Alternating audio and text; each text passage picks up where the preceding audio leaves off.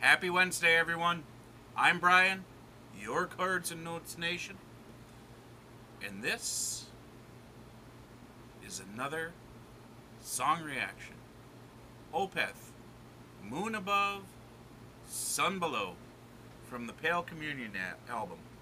I have not listened to that album, so this will be the first listen to this song, and I'll give you my honest reaction.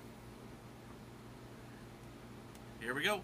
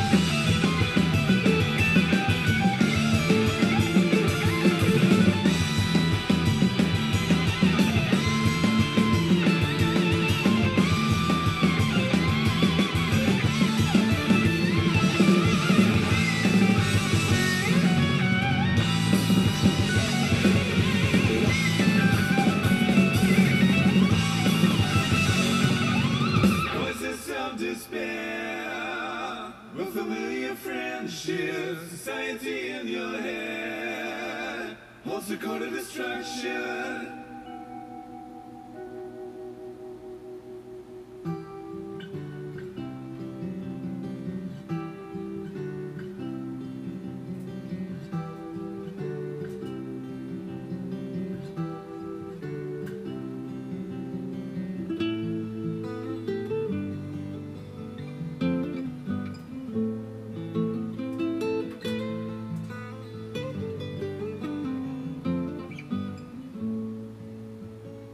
Dying fast, some are dying fast.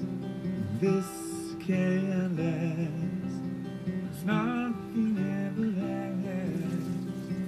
When it falls to flesh, there's a need to sever myself away from happiness.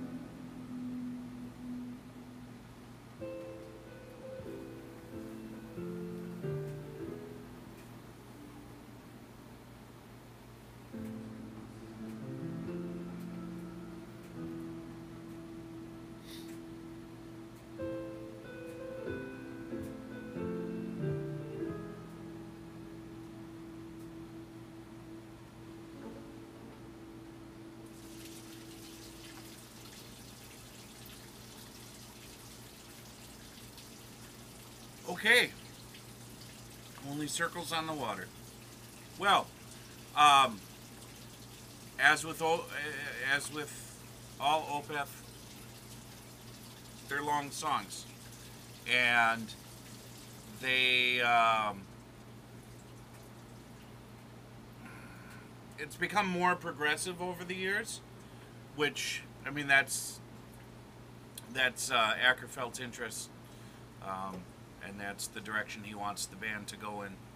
And he surrounded himself with some pretty mighty musicians along the way, and the current lineup is no different. So, Moon Above, Sun Below. Opeth has always broke with tradition and convention. First thing that stands out to me with this song is how it's orchestrated almost like classical music is, in the sense that there's a lot of different pieces or movements that are stitched together, but unlike classical music, it doesn't there's not always a seamless transition from one movement to the next.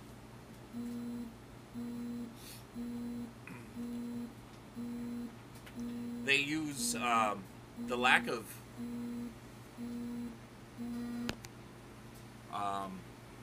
music, so the silence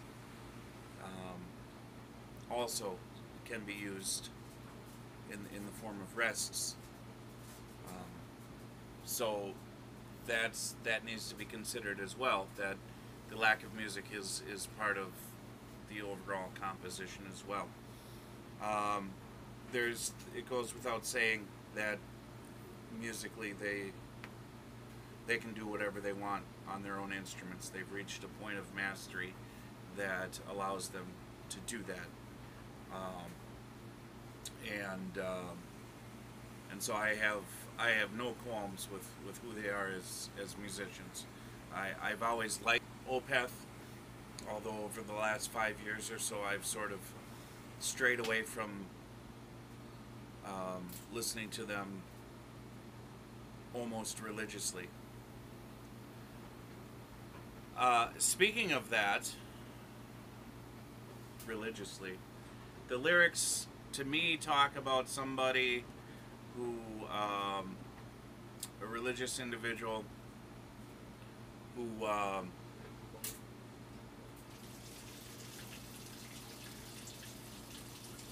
don't know how I want to say it. I guess it kind of comes to me as what's the word I'm looking for?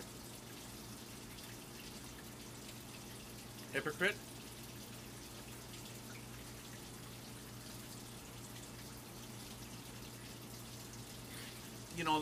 The lyrics also are disjointed in the fact that, first of all, I don't see anything here that repeats.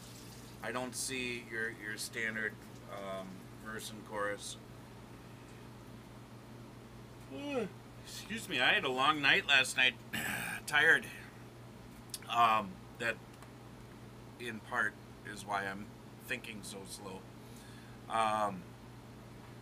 So to try and find this continuity throughout the lyrics, you have to look deeper into it.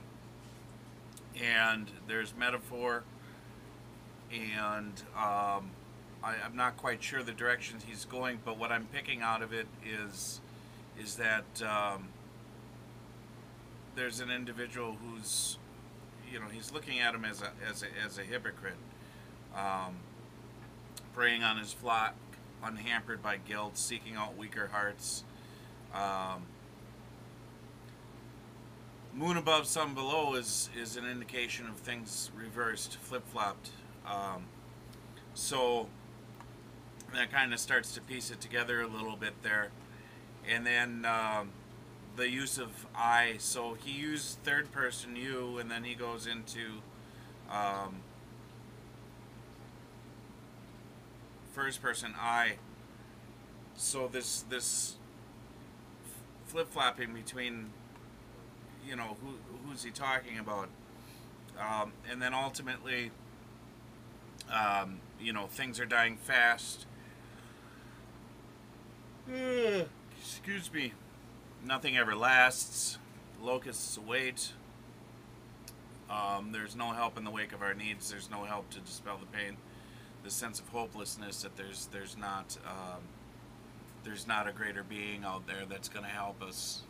Circles on the water. I'm not quite sure the reference there, but ultimately I think that's where he's going with the lyrics. That this is one of those that you got to sit down and listen to, and really put some extra thought into. I think unless Pale Communion is a concept album that has continuity throughout. If it is, then I would have to listen to the other songs as well. You know, I've always liked the softer part of Opeth when they're able to go into the light distortion or clean sound, and when Ackerfeld puts in more of the bluesy solos, because I think that's what caught my ear years ago when I first heard them, and the fact that they do it so well. I like Frederick. I'm not quite sure how to say his last name, Ackison, something like that. As a guitar, I liked Peter Lindgren, but I think Peter Lindgren was too linear as a player. Ackison has a style and a sound of his own that complements Ackerfeld's playing, I think, more poignantly, and the interplay between the two of them.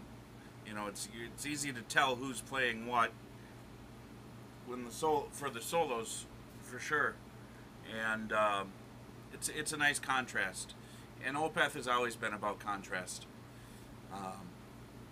So it's good to hear their more artistic side. I know the progressive sound isn't necessarily popular, but you know what, I never really bought into this death metal part of Opeth. I never thought that that's truly what they were or where they were going. I think this is more like it. And the Sorceress album, I think that Pale Communion was right before Sorceress. Correct me if I'm wrong. But I think the Sorceress album really shows that.